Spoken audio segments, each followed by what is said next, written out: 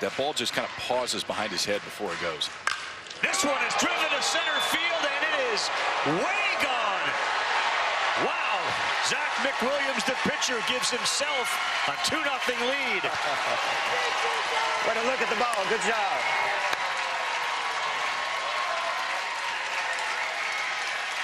I think he was balanced on that one. Cheers, Dad, just a minute ago. We need more runs. We need more runs. Well, his son just took care of it right there. Yeah, and you heard him say yes. Got to be a great feeling. Just that classic lefty power stroke, a pitch down in the strike zone in the heart of the plate. And he gives a little run out of the box, but he knows pretty quickly that this ball is disappearing into the night and into the shrubbery out there in deep center here in South Williamsport. That's about a 260, 70-foot shot right there. Just about.